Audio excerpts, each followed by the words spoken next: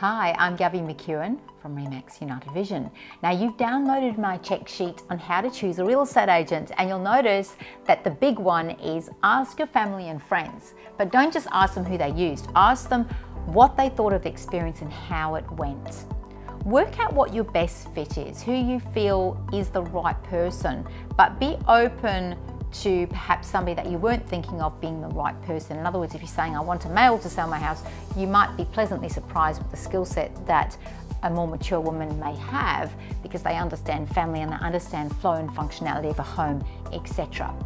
Don't be closed-minded in terms of just looking at the rock star of the area, because the person in the area that sells the most may not have the time or the capacity to give you the service and the expertise that your property deserves. Are they outsourcing how the copy's written?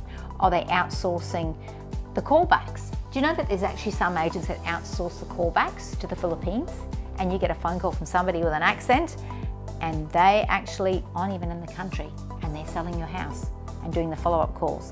Not a good thing at all.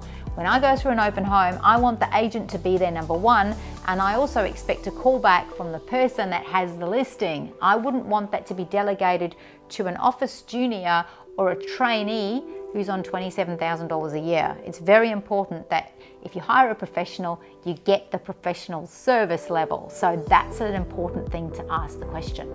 Now, another thing to ask is, what is your list to sell ratio like?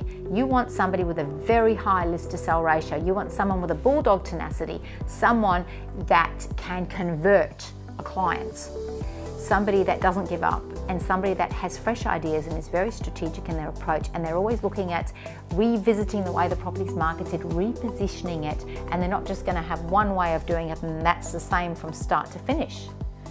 Have a look at the flexibility with open home times, because you don't always want to have it at 10 o'clock on a Saturday morning. What if somebody is always working at that time but they finish at 2? Make sure the agent is flexible enough to fit in unscheduled open home visits as well. If they're absolutely run off their feet, chances are they're not going to have time to show people your property.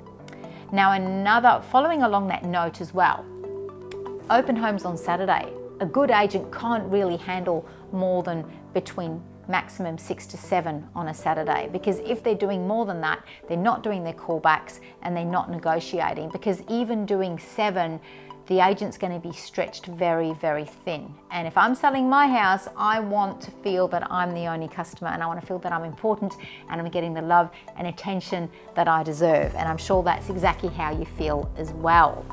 Now, the other question you need to ask is the agent genuine and friendly, and are they credible? Are they somebody that I feel comfortable giving a set of keys to?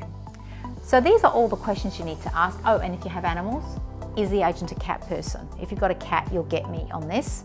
Very important that your cat isn't terrified of the agent, because this is the cat's house. And if they are pet people, are they going to keep an eye out for the dog? Are they going to make sure that perhaps even if you're on holiday, that they can keep an eye on things like that and make sure that everything is as it should be? Would they bring the bins in? Would they check the post?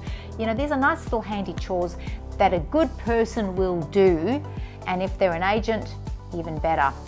So, just some tips from me, Gaby McEwan, on how to choose a real estate agent. But of course, I'm always open for a chat, and if you're looking for an agent outside of my area, or perhaps even interstate, I have a great network of amazing agents that I can certainly put you in touch with. So I'd love to chat to you if you have any questions, so shoot me an email.